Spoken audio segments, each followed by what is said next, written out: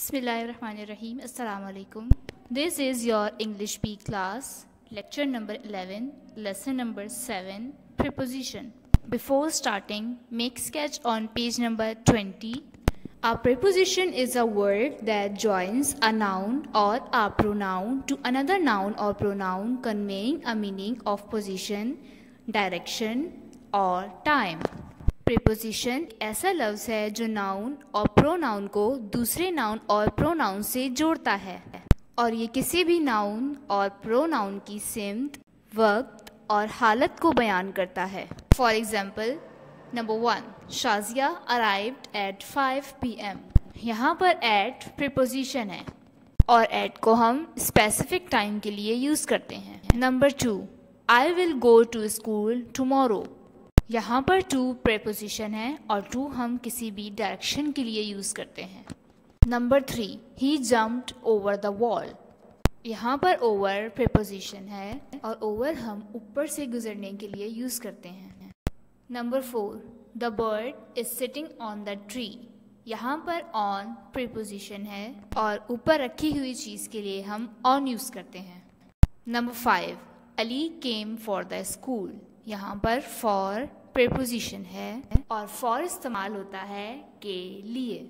Some important preposition are given below: in, on, over, from, to, eight, of, with, outside, inside, behind, between, among, out, upon, about, since, for, after, down, through.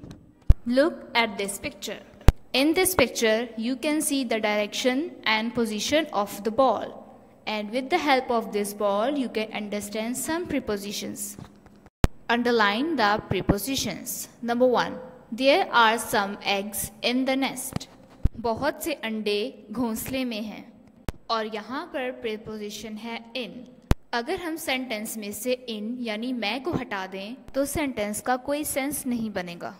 Number 2, I am very fond of music. मैं music की शौकीन हूँ। इस sentence में of preposition है। अगर हम sentence में से ऑफ यानी की को हटा दें तो सेंटेंस इनकम्प्लीट होगा। Look at number 12, the boat sailed from Karachi. कश्ती कराची से रवाना हुई। इस सेंटेंस में फ्रॉम प्रीपोजिशन है।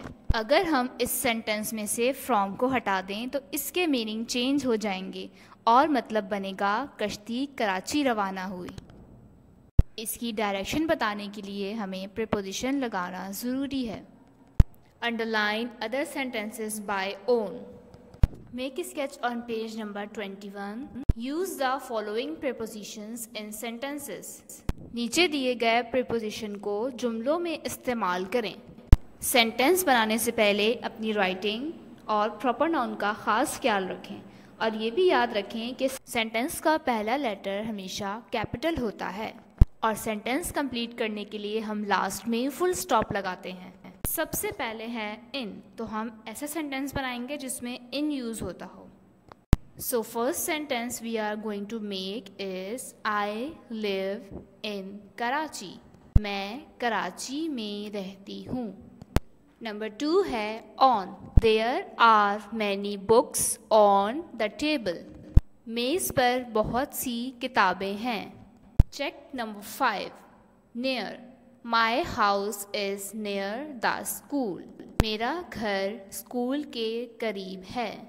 Look at number 10, behind. The dog is behind the door. Dog door के पीछे है। I hope you understand this lesson. For more understanding and learning, you have to practice on daily basis and try to make sentences by own. Note down your home task. Do page number 20 and 21. Learn and do practice in AR of lesson number 7. Thank you.